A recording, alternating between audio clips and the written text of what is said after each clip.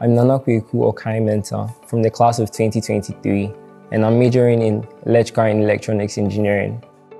For my final year project, I worked on the design and implementation of the Flywheel battery energy storage system.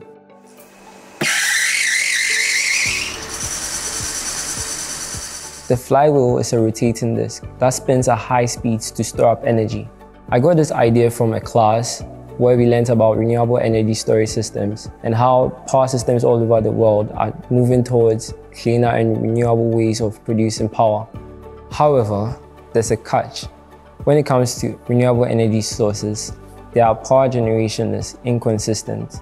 Hence, there's a need to store their energy and supply it at a time when it's needed. The flywheel and the battery energy storage systems are popular when it comes to renewable energy sources because the battery is able to store energy and supply it over a long period of time. However, it has a shorter lifespan. But with the flywheel, it's able to store up energy and supply it for just a short period of time. However, it has a long lifespan. For the flywheel energy system to work, it needs three things. It needs the suspension system to keep the system running.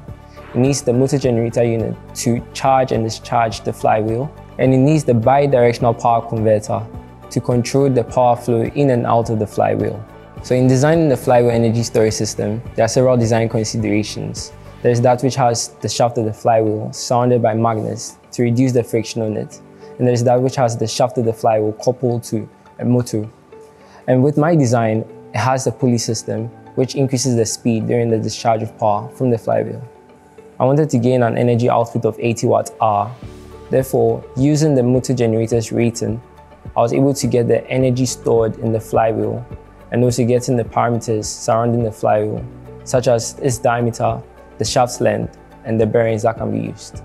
Finding the right materials for the project was difficult. However, once I found the right components for the project, I realized it was more mechanical than electrical. So I had to learn a lot of mechanical concepts to be able to complete this project.